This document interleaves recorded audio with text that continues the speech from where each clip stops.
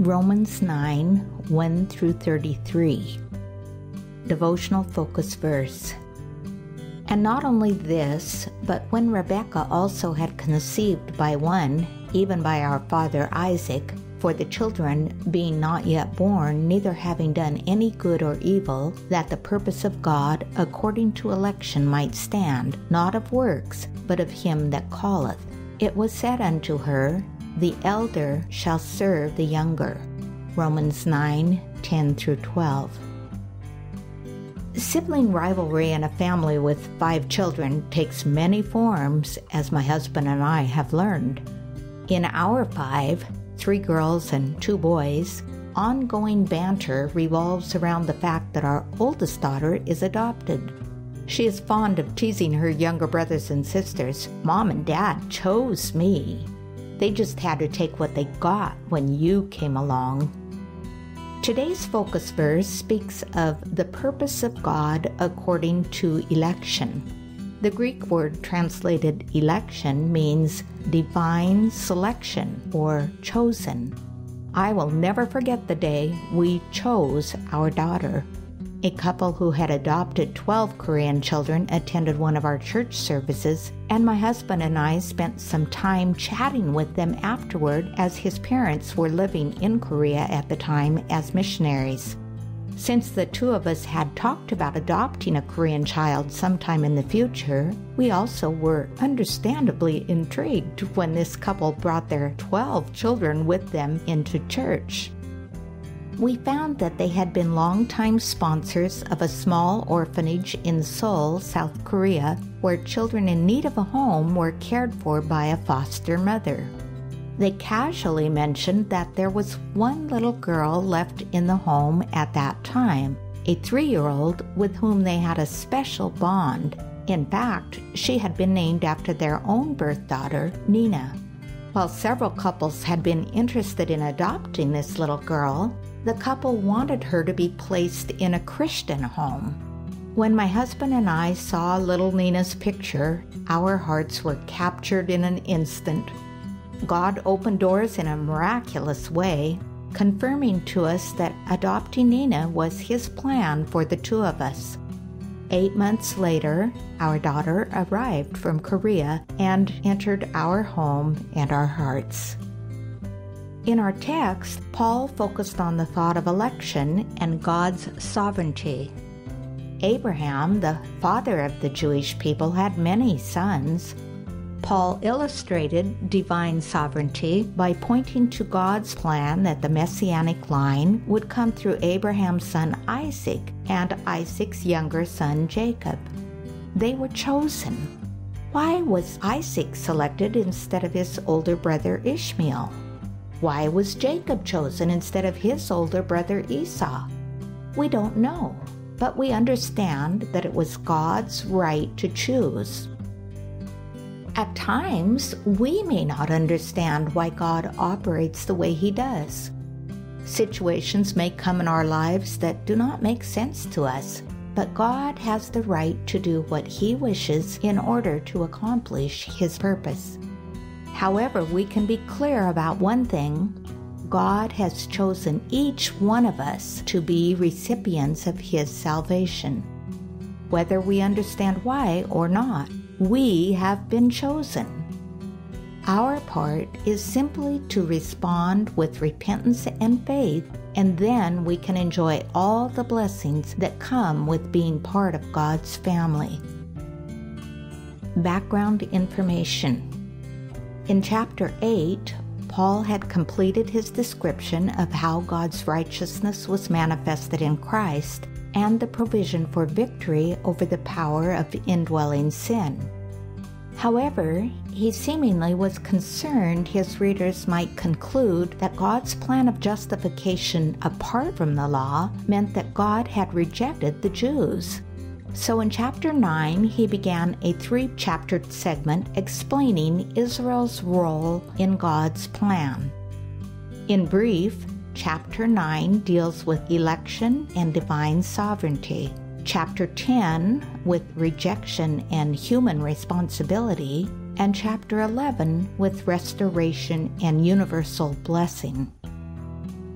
The apostle opened chapter 9 by expressing his grief at the Jews' downfall and concern for his fellow Israelites, verses 1 through 5. His statement in verse 3 that he could wish himself accursed from Christ for my brethren is similar to that of Moses when he offered to have his name blotted out of God's book in order that Israel be saved. See Exodus 32, 30 through 33. In verses 6 through 13, Paul noted that although Israel failed, God's promises did not. He gave an illustration of God's sovereignty by pointing to the patriarch Abraham.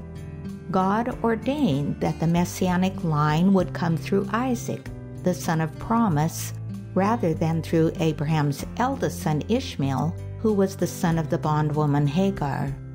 He made it clear that the true children of God are the children of promise, those who believe in the God of Abraham, not the children of flesh, those who merely descended from Abraham. In verses 14 through 18, the apostle expanded the concept of God's sovereignty, explaining that it was God's right to reward faith and judge unbelief. In verse 17, Paul referred to Exodus 9:16, where God foretold that Pharaoh would be raised up to display his power and declare his name. Paul used a hypothetical question and the example of the potter's right to determine the shape of a clay vessel to show God's sovereign right to make such choices. See verses 19 through 21. His point was that it is not God's failure when one resists his will, though God uses that resistance to accomplish his purpose. Paul went on to establish that it is God's right to turn from the unbelieving Jews to believing Gentiles.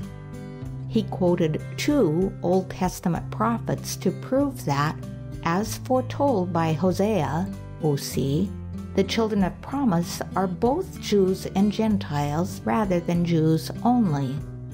However, according to Isaiah, only a remnant of Israel would be included. See verses 24 through 29. The apostle concluded in verses 30 through 33 that the Gentiles who had no knowledge of the law had received by faith the righteousness which God imparts. By contrast, although the Jews were recipients of the law, they lacked faith, and therefore Christ became a stumbling stone and rock of offense to them, as foretold by Isaiah.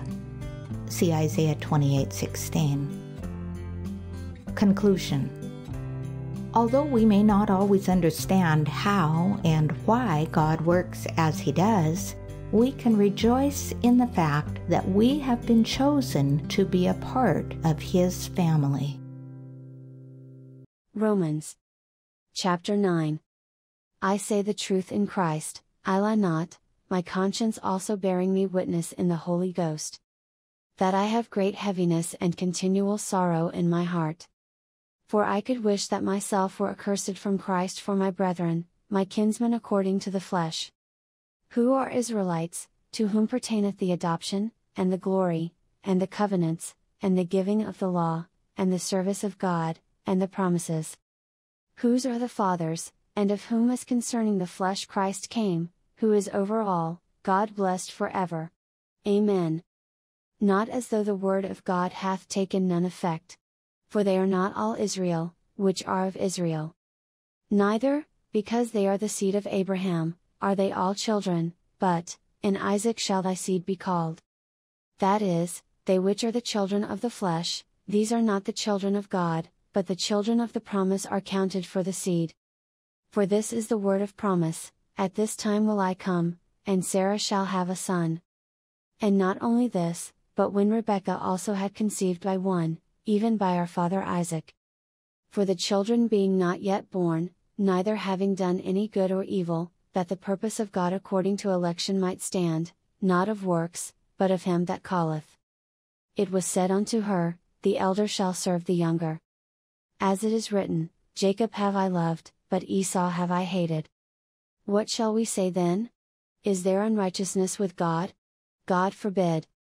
For he saith to Moses, I will have mercy on whom I will have mercy, and I will have compassion on whom I will have compassion. So then it is not of him that willeth, nor of him that runneth, but of God that showeth mercy. For the Scripture saith unto Pharaoh, Even for this same purpose have I raised thee up, that I might show my power in thee, and that my name might be declared throughout all the earth. Therefore hath he mercy on whom he will have mercy, and whom he will he hardeneth. Thou wilt say then unto me, Why doth he yet find fault? For who hath resisted his will? Nay but, O man, who art thou that repliest against God? Shall the thing formed say to him that formed it, Why hast thou made me thus? Hath not the potter power over the clay, of the same lump to make one vessel unto honor, and another unto dishonor? What if God, willing to show his wrath, and to make his power known, endured with much longsuffering the vessels of wrath fitted to destruction? And that he might make known the riches of his glory on the vessels of mercy, which he had afore prepared unto glory. Even us, whom he hath called, not of the Jews only, but also of the Gentiles? As he saith also in Osee, I will call them my people, which were not my people, and her beloved, which was not beloved.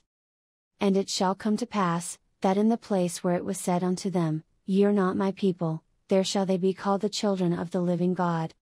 Esaias also crieth concerning Israel, Though the number of the children of Israel be as the sand of the sea, a remnant shall be saved. For he will finish the work, and cut it short in righteousness, because a short work will the Lord make upon the earth. And as Esaias said before, except the Lord of Sabaoth had left us a seed, we had been as Sodoma, and been made like unto Gomorrah. What shall we say then? That the Gentiles, which followed not after righteousness, have attained to righteousness, even the righteousness which is of faith. But Israel, which followed after the law of righteousness, hath not attained to the law of righteousness.